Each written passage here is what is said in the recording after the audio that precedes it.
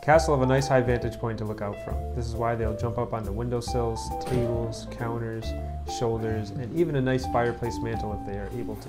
Cats also like to stretch their claws by scratching things and chasing each other, and it usually ends up with them getting into a bit of mischief, and as funny as it might be, it's not always the best thing for us humans. Which is why you should consider getting a cat tree, and why we are getting a cat tree. It's made by Kindacoool. They are sponsoring this video, so thank you to them for that. There's a link in the description of this video. It'll bring you right to their store on Amazon. You can check it out for yourself, see how you like it. We're pretty excited. In fact, it just arrived here at our door, so let's bring it in. We're gonna open it up, put it together, and yeah, we'll see how the cats like it too. It arrived pretty fast for us because it is through Amazon, so that was nice. First impression is that it's a little bit heavy, which I think is actually a good thing. Hopefully that means it'll be a little more stable for the cats, because ours do like to jump around. They get a little rambunctious for sure, so I'm sure that they will test it. Alright, we got it in here. Let's open it up and see what we've got. So I opened the main box, which had the product box inside of it, which contained all of the materials needed for this cat tree, which is kind of cool, to borrow the name from the brand here. Of course, directions are included, which lists all the parts that are included in the package and will be needed for the cat tree. All the parts were labeled with a letter or a number, which coincided with the directions, and that made it pretty easy to follow along. So once I pulled everything apart, I found the hardware that came with it. I kind of organized those by size so they'd be easier to find when I'm going through and putting the pieces together. And then I proceeded to install the first column, which was just putting a bolt through the bottom, lining the column on top of that, tightening it in by hand, and then using the wrench that comes with it to tighten it a little bit more snugly. I noticed that the fabric folds over the edges of the main platform all the way around the perimeter, which is where the weight will be. We'll give it a nice wide stance to make it less likely to rock, so I like that. And then I was right on to the next column. I'm just making sure I'm grabbing the right piece and going to the right place with it, and the directions make that pretty clear and straightforward. Next up, I screwed the spring toy into the oval platform, and then I screwed the oval platform onto the column with a bolt sticking up until snug. Next up, I built the cat cave, and I was having a little trouble getting these screws started with just one column, so then I put all three of them in there so that would hold its shape, and then I had more luck getting these screws started, and I was able to get them all in there and tighten them right up. And then I installed the column that would support the cat cave. There's a bolt that goes in the bottom of the cat cave, screws right into the column, and then it was good to go.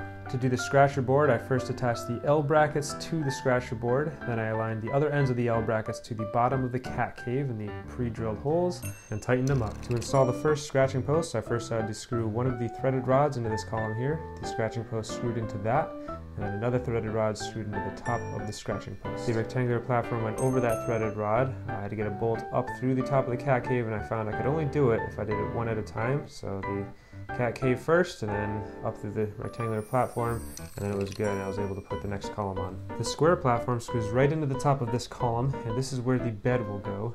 The bed is removable and machine washable, which is a nice perk. Last up, I just put this tray over the first scratching post, the other scratching post on top of that, and then the final column on top of that, and I just had to stick these toys into that top column, and then the installation was complete. At this point, Bubbles had seen enough, and she's ready to test it out for herself, so she leaped across, went in to smell a couple of the toys, got a couple pets from Dad.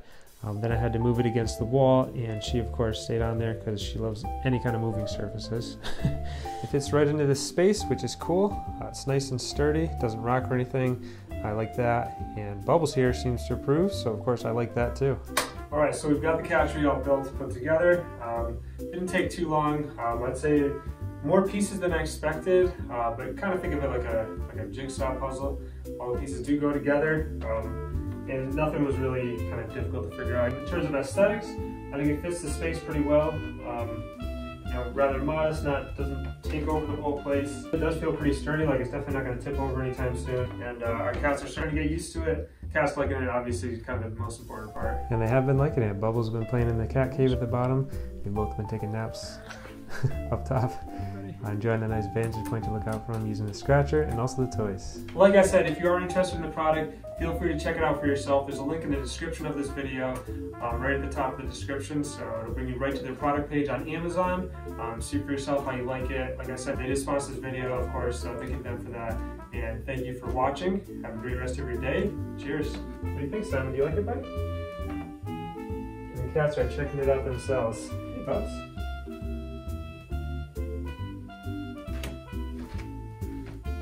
Simon's a very tall cat.